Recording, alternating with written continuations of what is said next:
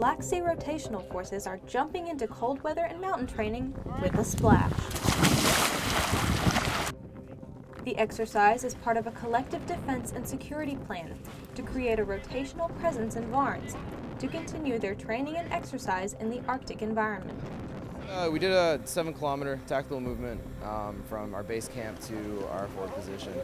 It was a simple patrol, just going up and down the hills, mostly because a lot of us haven't done this kind of stuff in cold and icy weather. After the rough march, the Marines and Norwegians set up camp. Next up, avalanche awareness training. As soldiers, U.S. Marines can mitigate the risks of getting yourself in a position where you're sort of entangled by snow.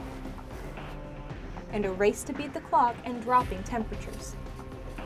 There's no bigger morale booster than being out here in the cold and then starting a little campfire and get that nice smoky smell and a nice little heat from a good little campfire.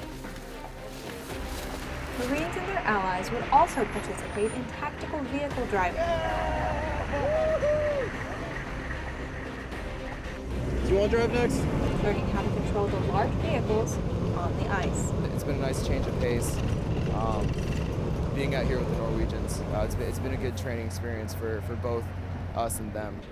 I guess the most rewarding thing, it's been said before, but suffering brings people together. So we're all kind of out here suffering in the cold, going through what we've gone through, jumping in the water, trying to build fires together, setting up tents when it's icy and cold out. It's really brought the Marines together.